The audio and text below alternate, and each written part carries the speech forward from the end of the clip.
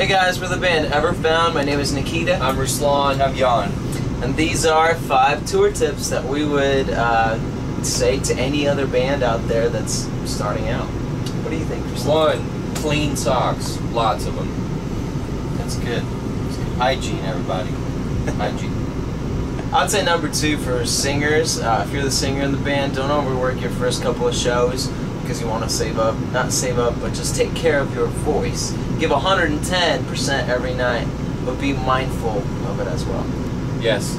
Another thing I would say he sings, is he goes on voice rest. So like after the show, he won't talk. So.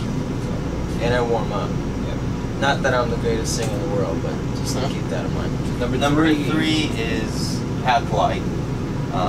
People get pissed off, especially if you're sharing a glass with other people. They get upset if you have too much stuff that's always around.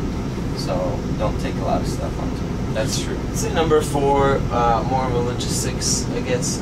Careful how you route your tour. Or make sure you're on the same page with your booking agent and your management, your whole team.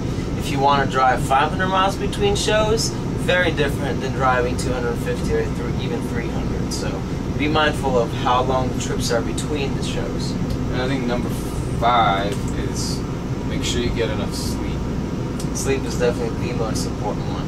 Yeah, because it's hard. It's hard on tour to get enough sleep. Because you're always like after shows. Yeah. On that note, though, if you can't fall asleep on the road, whether you're in the 15-passenger van in a Dodge minivan, or I mean, we toured out of a Honda Odyssey for a long time. Whatever vehicle you're in, you need to sleep, and don't use the ridiculous over-the-counter pills that are bad for you. Use something natural like an herb like valerian. It really does work. Or melatonin. That's another one that really does work. It's natural. There you go. We're Everfound, and those are 5 tips for touring.